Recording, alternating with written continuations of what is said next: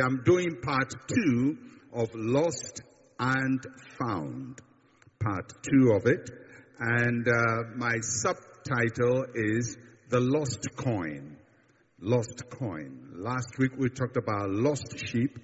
And today we talk about lost coin. So we go back to Luke's Gospel, chapter 15, and verses 8 to 10.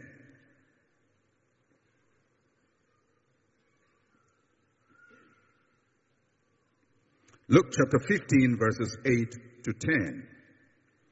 Or what woman, having 10 silver coins, if she loses one coin, does not light a lamp, sweep the house, and search carefully until she finds it? And when she has found it, she calls her friends and neighbors together, saying, "Rejoice with me, for I have found the piece which I lost." Likewise, I say to you, there is joy in the presence of the angels of God over one sinner who repents. This parable carries a similar message as the parable of the lost sheep. In this parable, however, we see escalation on 2 points. First, we see that as important as one sheep is when it is compared with 99, the loss of one coin compared to 10 seems to have a greater import than 1 over 99. So this parable takes it a little higher. And also, although it's a shorter parable, there is greater detail in this one than in the first one of the lost sheep, and we will cover all of that today. So, the passage talks about a woman who has lost a silver coin. A silver coin literally means a piece of silver. And the woman that is envisaged in this parable is a very poor woman. She doesn't have much. And the reason is because the Greek silver coin, which Jesus is referencing here, didn't have much value. It was small in size and small in value. It didn't have so much value. It was to a very large extent, an insignificant amount of money. In the Greek, it is called the drachmae. And the drachmae will weigh about 4 grams of silver. And I took the liberty to check in current terms how much a gram of silver would weigh and will cost. And in today's terms, a gram of silver would be about $3 US. That in Ghana, depending on the state of the city, would be about 36 cedis per coin. So the silver coin, if she was a Ghanaian, would be about something worth 36 cedis. And she had 10 of them. That's about 360 cedis, or probably $30. Now, that seems like a lot of money to some people, but it's not a lot of money, because that coin, or those 10 coins, represented her life savings. This is all that she has. This is what she has worked so hard and has gathered over the years that she's been alive. And she's been able to manage to gather 10 pieces of silver. 10 silver coins. Now, for most of you, that will not be a lot of money. But you know, if that is all you have, that's your whole livelihood. And losing one is losing a lot. Not simply in terms of the value of the coin, but in terms of its relationship or its value to you. For this woman, losing that one coin was a lot of money lost. And the passage says that she lost one coin. And the word lost in the context that it is used here means to fall out of place. it fell out of place. People have speculated as to where the coin was. Some people feel that the coin was around her neck as a necklace. Some believe that it was part of a head covering. Some also believe it was stored somewhere. I tend to believe that it was not a necklace or around the neck or the head, but it was stored somewhere. Because if it is around the neck, you can't just lose one. If you lose, so many of them will fall down. You will lose almost all of them at the same time. So she has preserved these 10 coins in a place of safety. But she lost them. One of them fell out of place. And she didn't have them any longer. Now, the difference between the lost sheep and the lost coin is that the sheep wandered away. The sheep moved away, went astray. But a coin doesn't have a mind. A coin just was lost. And you can't tell whether it's the woman who lost it or the coin was hit by something. But whatever it is, it got lost. And the thing about life is that sometimes people just get lost. And you can't explain it. The lost sheep got lost in the field. It went outside the field. But this coin was lost at home. It was at home. It wasn't far off. It is very sobering that sometimes people can be at home where we think they are safe and secure and still be lost. You can have a child at home and think, she goes to Sunday school, she loves Jesus, we have devotion every morning, and we sing Christian songs every time, we have praise and worship, pastors actually come to our home and pray, and you would think that your child, your daughter, your son is safe at home, and somehow you find he's lost. In that place of safety and security, something took the child away. Sometimes people we think are safe can be lost. And that's what this parable is talking about. The parable of the lost sheep went out rebellious, astray. You can say this is a bad sheep. But this is not a bad coin. It's at home. It's supposed to be safe. But it's lost. And if you've been a parent before, it's one of those scary things for every parent. When you think you're training your child the best way, raising your child the best way, and find that they are doing stuff you never trained them. And you wonder, where did they learn it from? These days, there is an enemy that comes into our homes silently. It's called the internet. And it's taken away many children right from Christian homes. Like this coin, lost at home. The second thing you note about where it was lost, not only was it lost at home, but it was lost in the dark. When nobody was watching, in a dark place.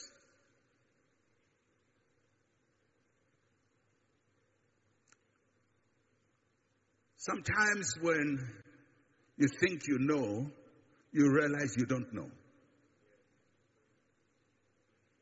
If you're a parent, you understand what I'm talking about. You think you know, and then you realize you don't know.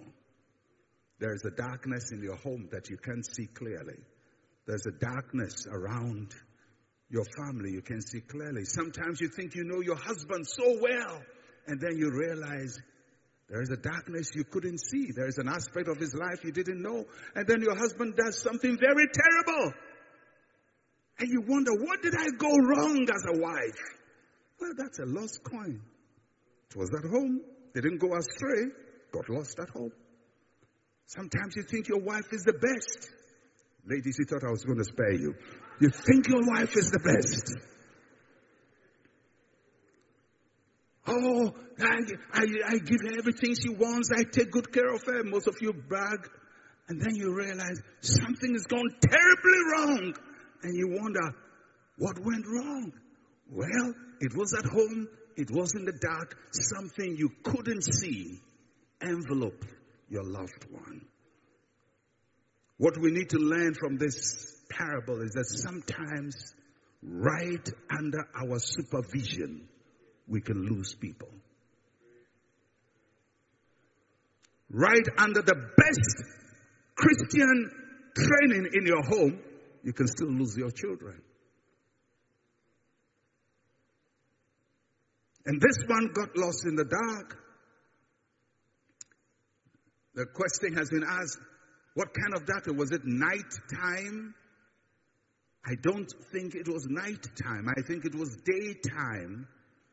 And the reason why I think it was daytime is that in the days of Jesus, in those days, in ancient times, people didn't have windows. Most people didn't have windows in their house, especially the poor. The house, it's like, if you go to a lot of our villages, you find they build a hut and there's no window.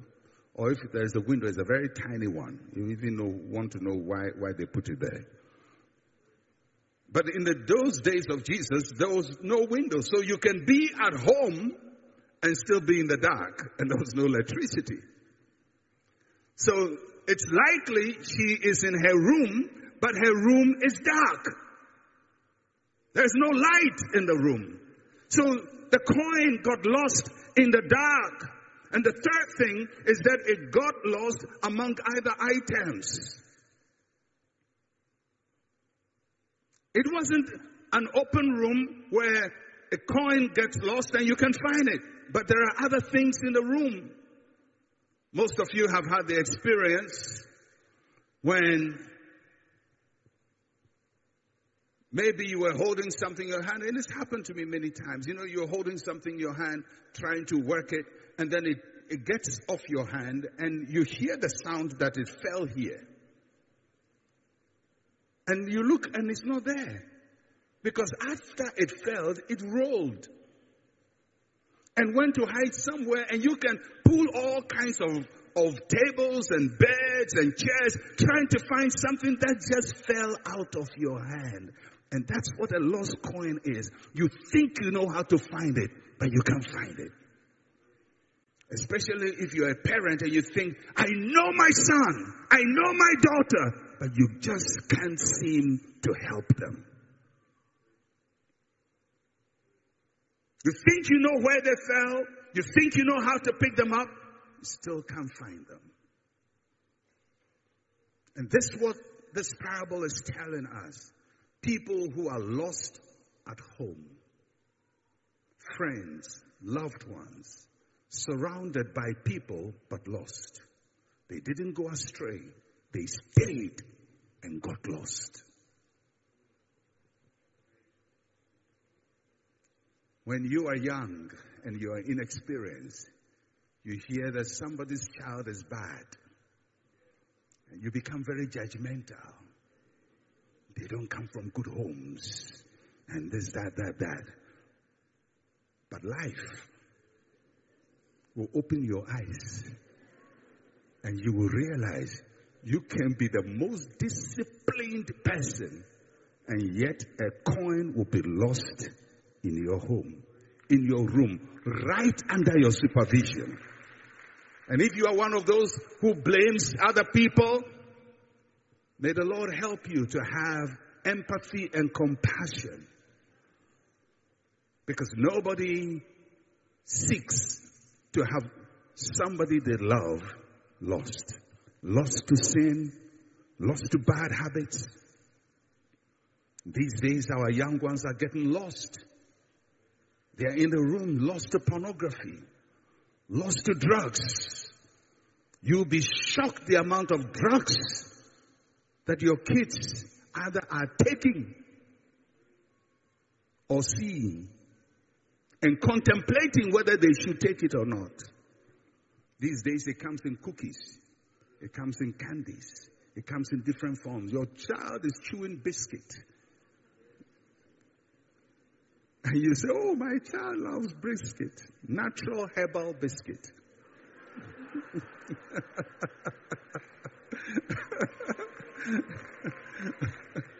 It was lost. But thank God we can redeem the lost. So, how did this woman go about seeking for the lost coin?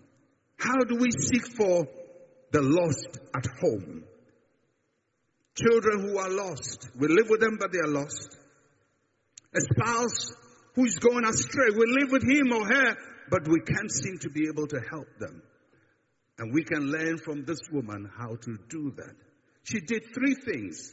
And these are the details that you don't find in the parable of the lost sheep. The parable of the lost sheep simply says the man just went to search until he found the sheep. But this one gives us 3 specific action points. First is that she lit a lamp. She lit a lamp. She turned on the light. That tells us she was searching in the dark. It was a dark place, and she turned on the light. You cannot find what is lost until you find light. Until you get clarity. And for us Christians, what does it mean for us? It means that we must be guided by God's word and God's spirit. Not by frustration and anger, but God's word and God's spirit. Sometimes your frustration and your anger can drive the coin further away. It's time to get into the word of God. It's time to pray and be sensitive to the Spirit of God. It's time to have light, the light of God. We must walk in the light of God's word. That means we ourselves, trying to seek for the lost, must be in alignment with the word of God. Because if you are a father and your children know you are immoral, but you're trying to correct their immorality, then you yourself, trying to redeem the lost, are in the dark. You've not turned on the light. Fathers, your children know you chase girls. They know it. But you're trying to discipline them. You are in the dark. You need to turn on the light so you can see yourself clearly and you can see them better.